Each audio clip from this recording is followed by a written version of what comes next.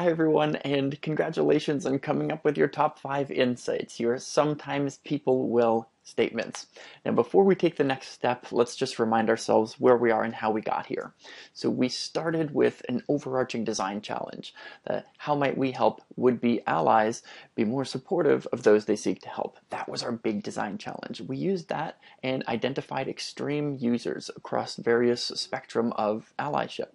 We interviewed them, we got some tangible and objective observations. We translated those into insights at a first level, then we went deeper and we got to our second level insights, which are your sometimes people will statements. And now we're going to take those deeper insights and we're going to open them up to possibility by translating those into new how might we questions.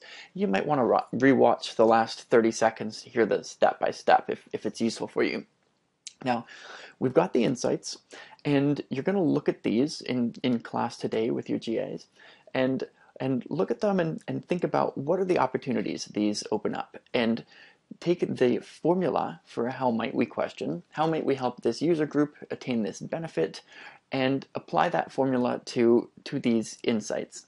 And the deliverable at the end of class with your GAs will be that each group will have 3 how might we questions. Now these should be appropriately sized in terms of scope. What I mean is that they can't be so broad that we don't know where to start, and they can't be so narrow that we have a solution built in. So solutions come later. We'll get to that in Friday's class, but we want to make sure that these are not so broad and not so narrow, just right sized, right in the middle. And we'll do an activity around this on Friday.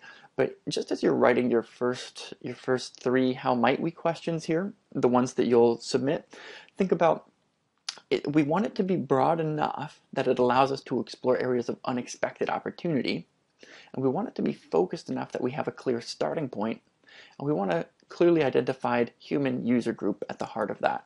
So how might we help this group attain this benefit? That's what we're looking for here. Please, with your GAs today, come up with 3 of them that are based on the insights from the interviews. We'll bring those into Friday's class, and then Chris and I will help you choose the one that we'll move forward with. I wish you well.